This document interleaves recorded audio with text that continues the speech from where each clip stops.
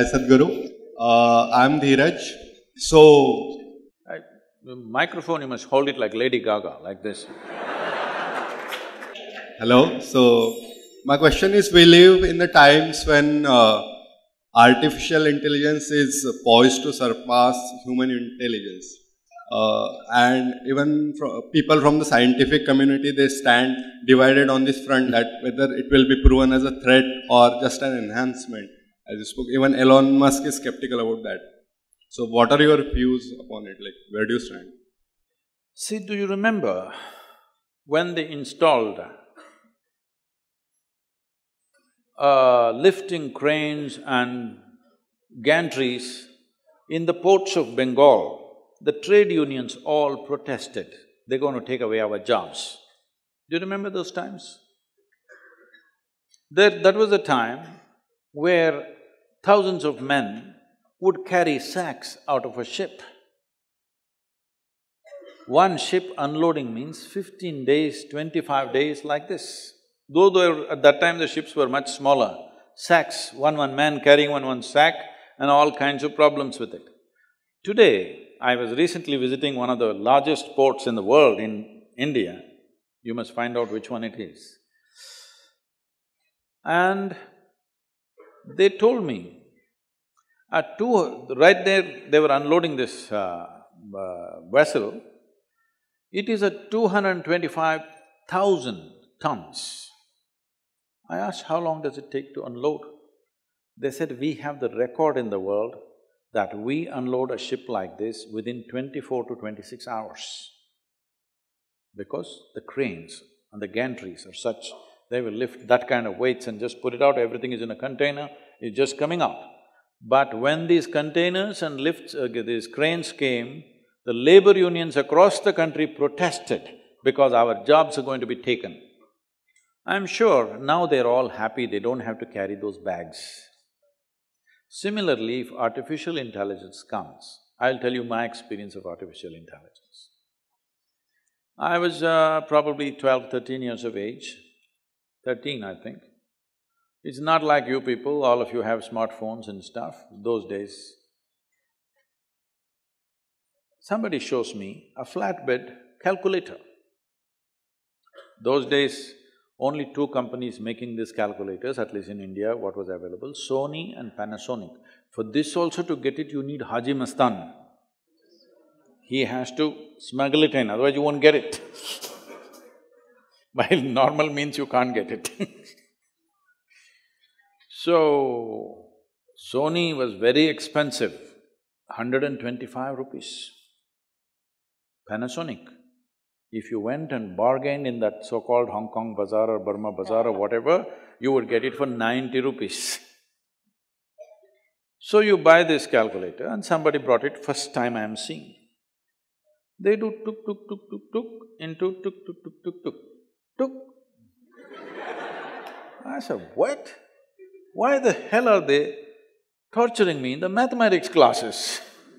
When this stupid machine, 90-rupee machine can do this, why are they torturing me for 10, 12 years, teaching me how to add, how to multiply? So that day I sat and dreamt, if there was another machine like this for science, for chemistry, for physics, for everything, I don't have to come to school. That was my dream. It's going to come true shortly. See, it helps. It did not come true when I was going to school, but it's going to come true very shortly. Don't you find this Google lady, though you're in IIT, this Google lady seems to know more than you any given day? Hello? So it will come, what you're going to learn in 25 years of education is in this much gadget. Today there are phones with 600 GB of memory. You're not a match for that, isn't it? So this is the problem with our education systems, this is a terrible European influence on us, that we have been made to believe, most human beings are believing that memory is intelligence. Memory is not intelligence. Memory is just information. If you misunderstand information as intelligence, then whole generations have paid a price for this, except a few human beings who spoke in a big way in every generation till now. Rest are all a big drag. I'm telling you, in every human being, there is a genius. The question is, they must find the right habitat, right atmosphere for that genius to blossom. But right now, if you go on imposing loads and loads of memory on their heads, their genius will never spark because they misunderstand memory as intelligence. Because if you have some information that the guy next to you doesn't have, and you just speak it out, he thinks he's a fool and you think you're smart.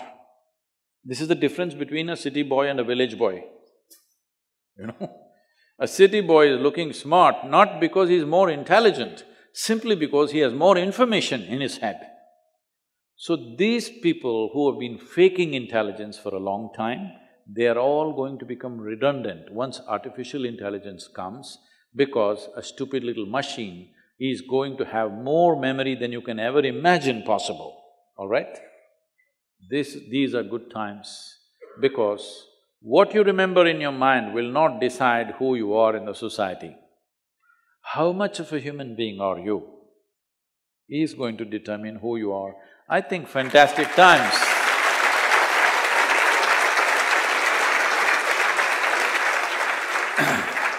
I think fantastic times for humanity is just about coming.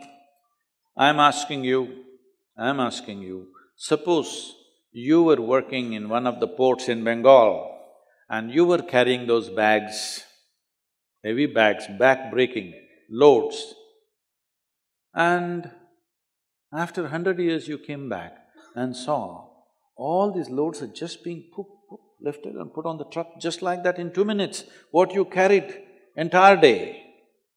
Would you not be fascinated and fantastic? That's how you will feel if after the artificial intelligence has come, you come and you realize you don't have to go to school. You don't have to gather all this nonsense. All these idiots who read 2 books and acting very smart in the world, they will all go. You have to exercise your intelligence, otherwise you will not survive.